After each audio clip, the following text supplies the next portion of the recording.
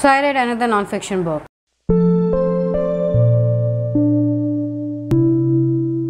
Hi guys, this is Meenu. Welcome back to my channel StoryTN. Today I'm going to be talking about Atomic Habits by James Clear. I have not actually read many non-fiction books in my life, but this year I have actually read two. The first one was The Psychology of Money. I'm going to put the link in the description down below. I really learned many things from the book, and with the Atomic Habits I wanted the same thing, but I'm not going to say that it has the same impact on me as the first book did, because I thought there was a lot of unnecessary talk in the book and it was also very much confusing compared to the first one. But anyway, there are still certain things that I've learned from the book and I'm going to talk about that. I really do not want to make this video very long, so I'm going to try to keep it as short as possible, but I know it's going to be long anyway, but still I'm going to try my best. So I'm just going to talk about the things that I've learned and how I am actually trying to implement that with my own habits. So the first thing that James Clear actually talks about in his book is how tiny changes actually makes a great difference. So if you try to be better at something just 1% every day, so by the end of the year you're going to be just 37 times much better. So I think that does kind of make sense, because if I do something, even the small changes, like I do not have to make any drastic changes in my life like overnight. All I have to do is make very tiny changes. Like if I want to do the exercise, which I'm actually trying to do these days, I do not have to actually start with 1 whole hour of exercise the day that I start. I can start with 2 minutes in the first day, then 5 minutes the second day, then 10, then 15, then 16, and so on. So I can do that. I have to make it, small changes every day. The key here is to be consistent and not to just doing it for long. Both Psychology of Money and Atomic Habits talk about compounding. In the first book, of course, it was about compounding of money and interest, and in this book it is about compounding of habit. Like I've mentioned, if you do one habit one day and if you just keep on compounding it, keep on increasing it every day, by the end of the year you're gonna achieve a great thing. So that is something that I have actually learned from this book, which does kind of make sense to me. The next thing that this book talks about is focusing on your system rather than your goals. Like James Clear has mentioned here, every loser and every winner actually has the same goal, but not both of them actually achieve it. Who achieves it? Who is consistent? Someone who actually really works very hard towards it, that is the person who eventually achieves his/her goals. You have to build a system if you want to achieve something. Like right now my goal is to lose a lot of weight. I want to lose around 10 kgs, but if I keep on focusing on just losing 10 kg, I might not be able to do it. All I have to do is build a system, which I've actually built now. What I have done is I already wake up very early in the morning. I am an early riser, to be honest. So I wake up around 6:30, and what I've been doing lately is exercising for 30 minutes or more. That has been something that I've been consistent for last 15 to 20 days. I have been following some challenges. I really follow Chloe Ting, so I really follow her workouts. So I've been doing her challenges and I've been very consistent with that. And also I've been very conscious about the calories that I take. I have avoided a lot of junk food and I'm really eating homemade food, and I'm also following a very healthy diet too. So that is something that I have made a system right now, and I have seen a few changes. I'm not gonna lie, it's not a drastic change, but there are certain changes that I have been seeing. Why am I seeing just small changes? Because I'm trying to build a system here. If I do it consistently for 6 to 7 months at least, then only I'm gonna be able to achieve my goal. If my goal is just to lose 10 kgs, I might do it in 15 days by eating very less food or exercising rigorously, but that will not actually help me achieve the goal in a long term. I have to keep on building a system which makes it very easy for me to actually achieve my goal, which is to lose weight and actually maintain that weight. I might lose 10 kgs now, but then again, if I do not build a system or I do not build a habit, I'm just gonna gain more weight in the future, which have actually been happening to me for a very long time now. So I have to build a system so that I can keep on continuing it. I can keep on maintaining my weight. James Clear also talks about how you want to identify yourself. If you identify yourself as a healthy person, then you're gonna do the things that a healthy person do. A healthy person does not eat junk food, at least not 3 times a day, or every other day. Every person eats junk food, I'm not gonna lie, but it has to be very consciously done, like maybe once a week, or maybe once a month or twice a month or something. But they do not actually do it every day or every other day. So how do I want to identify myself? Do I want to identify myself as a healthy person? So if I want to identify myself as a healthy person, I have to do the things that a healthy person does. I have to do at least, some sort of exercise. I have to move my body. I have to walk.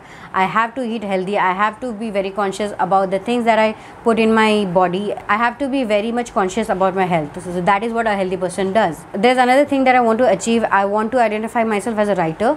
So I have to, keep in mind what a writer actually does.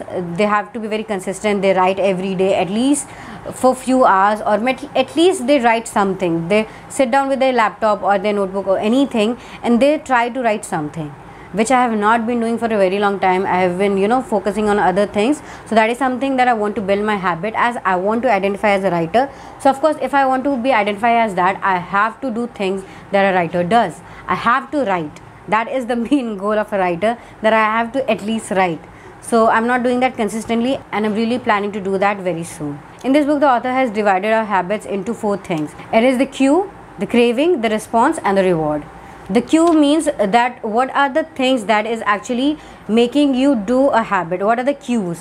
Like what is prompting your habits? For example, my cue of working out in the morning is my yoga mat. If I put my yoga mat on the floor, I'm gonna work out. That is the fact. If I'm gonna put my workout shoes, I'm gonna work out. So those are my cues. And to be honest, the other 3 parts I did not understand that much. The craving, the response, and the reward part. Maybe the reward part I understand a little bit, that I have to reward myself in a certain way, but that just does not implement that much in my life. Like what am I rewarding? The exercise is a reward itself. So I do not know. The only reward that I can think of, that I might feel a little bit healthier, or I might my clothes fit very nicely. So other than that, I do not see any other reward, and I did not understand the other 2 things. I'm not gonna lie, I did not understand it even a little bit.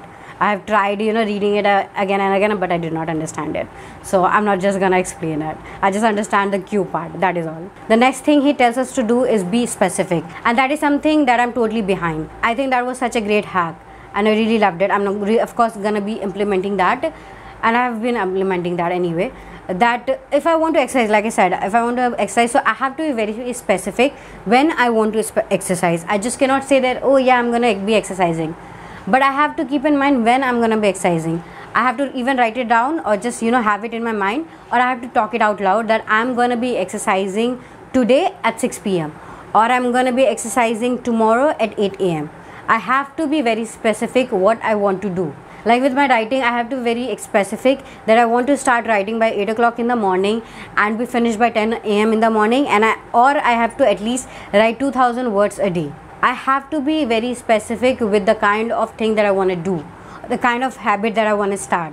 So that is something that I'm surely going to be implementing. I think that was a very nice hack. Other thing is, environment is necessary. That is not that big of a deal for me. Not every day you get an environment which motivates into everything. Like for me, I do not have an exercise or very healthy kind of environment. My mom is pretty much healthy. Like she is someone who tries to be very healthy. So that is what I love. But other than that, I do not have anybody else who's actually trying to be healthy other than me. And the writing part is like I am totally pariah in this thing, because none of the people that I know actually write or read or anything. So I'm never gonna get that environment, at least not now. I do not know anybody. I do not think I'm gonna have that circle anytime soon. But I don't know, that environment thing did not actually work for me. The next thing he talks about is stacking of habit. So that is something that makes sense. You have to stack a habit. Like my habit is to get up early in the morning. That is a habit that not many people have, but I do already have that habit. I do wake up early in the morning. So that is one habit that I'm sticking to. So my next habit, I have to stack. So with me waking up early in the morning, I can exercise early in the morning. So that is, I have actually stacked one habit to the other. If I wake up early in the morning, I can actually drink a lot of water, empty stomach. So that is again something. Pre-workout, I can have a healthy snack. So that is also again a habit which I can stack upon one onto another. So that is something I actually agree with too. The next thing that the author talks about is a 2-minute rule. That if you have trouble doing something for a long time, you can always start with the small thing, like with the 2-minute thing. If you do not like exercising at all, just do 2-3 minutes of squats or something. Just start, just do it for 1 or 2 minutes, and eventually you're gonna learn the habit of doing it for a long time. If I want to write, all I have to do is start. All I have to keep in my mind is just to do it for 2 minutes, and I'm pretty sure I'm gonna do it for longer minutes. Last year I was doing this 30 minutes writing thing, where I have to write at least 30 minutes every day. So I used to think that I'm just gonna do it for 30 minutes, but I ended up doing it for 1 hour or 1.5 hours or even 2 hours. That is because once I start writing, I just keep on writing. But before actually writing, I start to think that no, this is going to take a lot of my time. It is going to take 2 or 3 hours of a time, and I already have a full-time job, so I cannot actually do that, and I'm already stressed out with other works. So I'm not gonna just do it. I'm not gonna start doing it. So that is also something to keep in mind, that 2-minute rule. All you have to do is do it for 2 minutes, and you're eventually gonna do it for as long as you can. The other thing that author thinks is necessary is to track your habits. I'm gonna give myself as the example, so why not? Of course, I've been working out every day for last 15 to 20 days. So of course, I've been tracking my weight with the weighing machine. It has sometimes backfired on me, because there were days where I did not actually see any difference, not even for grams. I did not see any difference. My weight was consistent for 5 to 10 days. So that was kind of heartbreaking, because I was putting so much effort into it and I was not actually getting result. So that was kind of heartbreaking, and that actually kind of made me not feel any more energetic for the workout. But now I have seen changes. I have been tracking it. I do have a weighing machine, so I have been tracking it, so I know how much progress that I've made. I can also see myself in a mirror a little bit. So of course I've seen a little bit of changes. It's not a very drastic change. I'm not going to say that I've lost 5 to 10 kgs. I'm not going to say that. It is maybe 1 or 2 kgs that I've lost, but still I've seen the changes. So that is motivation enough for me to actually keep on going. Even with the YouTube, I have seen that there have not been that drastic change in subscribers, but I have seen the views actually grow. I have been keeping a track of it, so I've seen the views grow. So that is, so if I keep on tracking the things that I'm doing, I might be able to continue doing it. Tracking my writing habits, that I have actually finished 500 words today, and the next day I have actually done 700, and after that 1000, after then 2000. So if I actually see my progress physically at least, then I might be continuing my habit. I'm going to be very consistent with my habit of what I'm actually doing. So I think that is a very nice point. The next important aspect that the author talks about is having an accountability partner. So if you have an accountability partner, he or she is going to make sure that you stick to your habit. You are continuing on the path that you have chosen. My accountability partner is my boyfriend. So he has been someone who has been there for me.